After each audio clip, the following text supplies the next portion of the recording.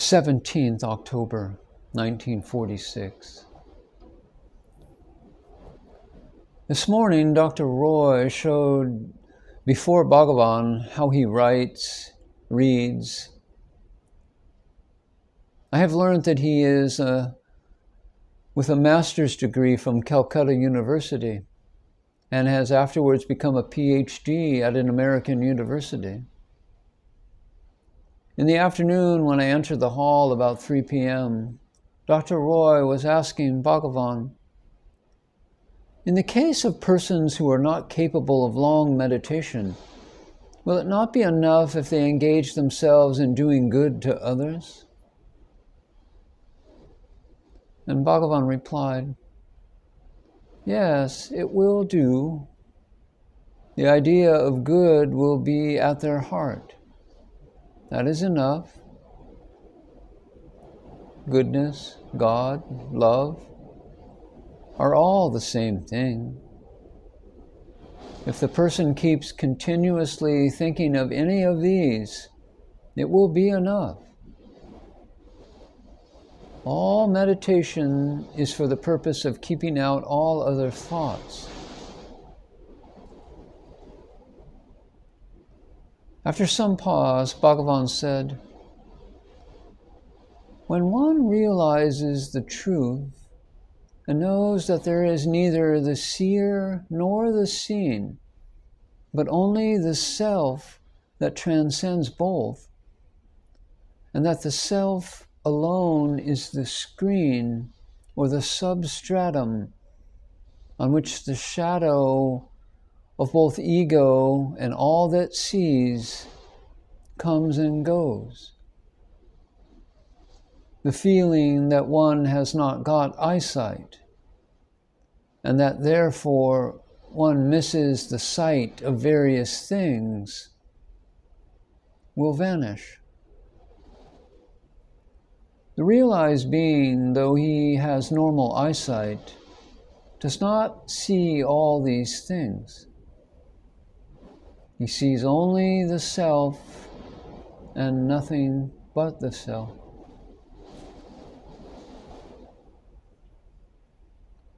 After further discussion with Dr. Roy, Bhagavan added, there is nothing wrong in seeing anything, this body or the world.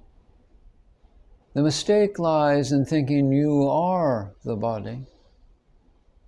There is no harm in thinking the body is in you. The body, world, all must be in the self. Or rather, nothing can exist apart from the self,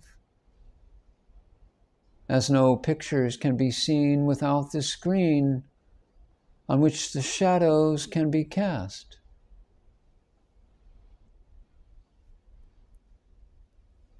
In answer to a question as to what is the best way to the goal, Bhagavan said, there is no goal to be reached.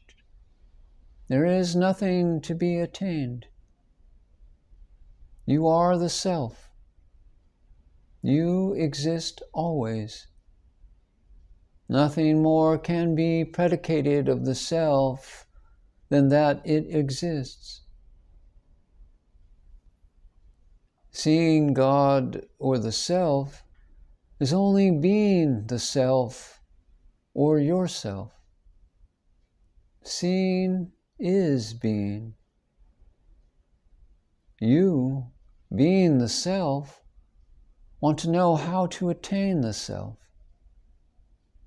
And this is something like a man being at Ramanasramam, asking how many ways are there to reach the ashram, and which is the best way for him. All that is required of you is to give up the thought that you are this body, and to give up all thoughts of the external things that are not self.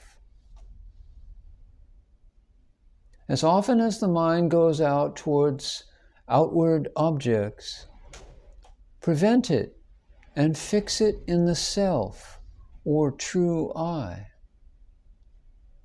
That is all the effort required on your part.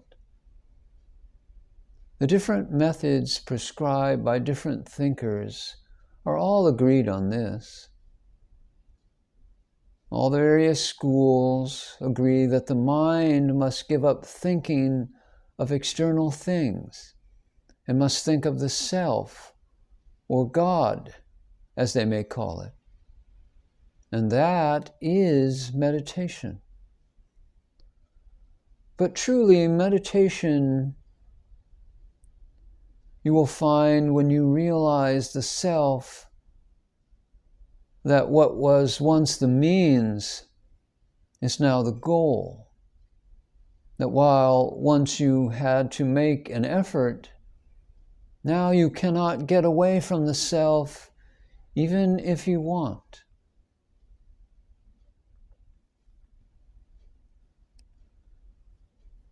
November 24th, 1946.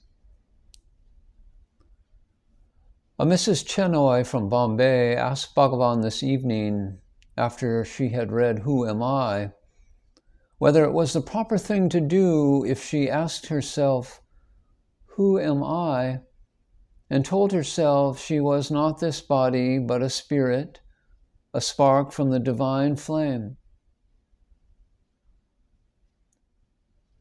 And Bhagavan first said, yes, you might do that, or whatever appeals to you. It will come right in the end.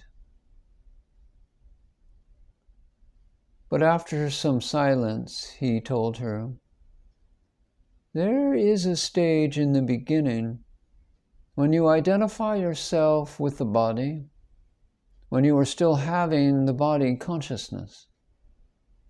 At that stage, you have the feeling you are different from the reality or God. And then it is, you think of yourself as a devotee of God, or as a servant or lover of God. This is the first stage. The second stage is when you think of yourself as a spark of the divine fire, or a ray from the divine sun. But even then, there is still that sense of difference and body consciousness. The third stage will come when all such difference ceases to exist, and you realize that the self alone exists. There is an I which comes and goes, and another I which always exists and abides. So long as the first I exists, the body consciousness and sense of diversity will persist. Only when that false I dies, the reality will reveal itself. For instance, in sleep, the first I does not exist. You are then conscious of a body or the world. No, you are not. Only when that I again comes up, as soon as you get out of sleep, do you become conscious of the body and this world. But in sleep, you alone existed. For when you wake up, you are able to say, I slept soundly. You that wake up and say so are the same that existed during sleep. You don't say that the I which persisted during sleep was a different I from the I present in the waking state. That I which persists always and does not come and go is the reality. The other I which disappears in sleep is not real. One should try and realize in the waking state that which unconsciously everyone attains in sleep, the state where the small I disappears and the real I alone is.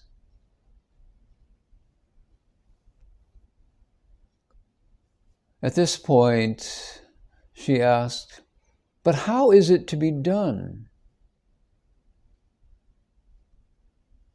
By inquiring from whence and how does this small I arise. The root of all of this, I. It is at the root of all thoughts. And if you inquire wherefrom it arises, it disappears.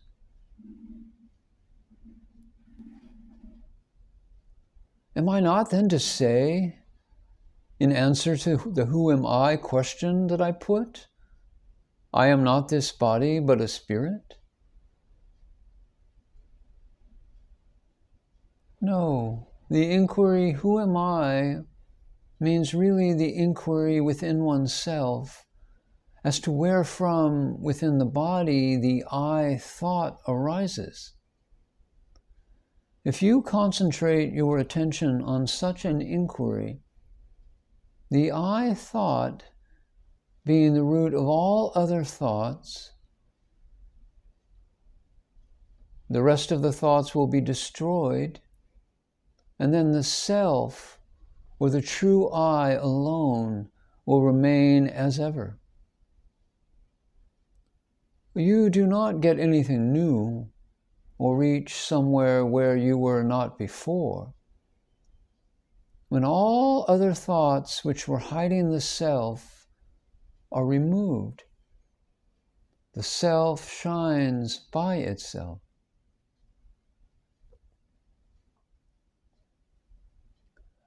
And then she referred to the portion of the book, Who Am I?, where it said, even if you keep on saying I, it will take you to the self or reality, and asked whether that was not the proper thing to be done. And I explained to her, the book says one must try and follow the inquiry method, which consists in turning one's thoughts inward and trying to find out where from the I, which is the root of all thoughts, arises. If one finds one is not able to do it, one may simply go on repeating I, as if it were a mantra, like Krishna or Rama, which people use in their japa. And I told her the idea is to concentrate on one thought, to exclude all other thoughts, and that eventually even the one thought will die. On this, she asked me, will it be of any use if one simply repeats I mechanically? And I told her, when one uses I or other words like Krishna, one surely has in one's own mind some idea of the God one calls by the name I. When a man goes on repeating Rama or Krishna, he cannot be thinking of a tree as the meaning behind it. After this back and forth discussion with her, Bhagavan said, now you consider you are making an effort and uttering I, or other mantrams, and making meditation. But when you reach the final stage, meditation will go on without any effort on your part. You can't get away from it or stop it, for meditation, japa, or whatever else you call it, is your real nature.